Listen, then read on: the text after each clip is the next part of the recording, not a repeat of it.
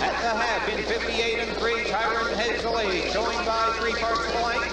Kawartha Tarson is on the outside, Justin passing, locked in third at the rail.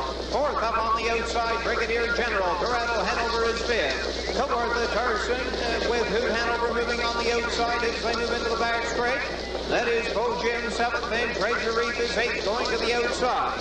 Racing the back stretch for the final time. Tyrant by half a length. Kawartha Tarson is still challenging on the outside, and there goes Treasure Reef, 3 horses deep. The 3/4s, 129 and 4. Tyrant has the lead, and Treasure Reef is moving boldly on the outside. Up along the rail, Justin passing is now third.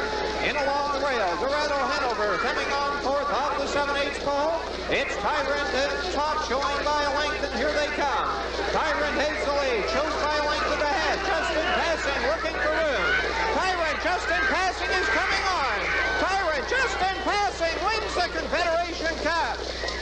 And the mile time, 1:58.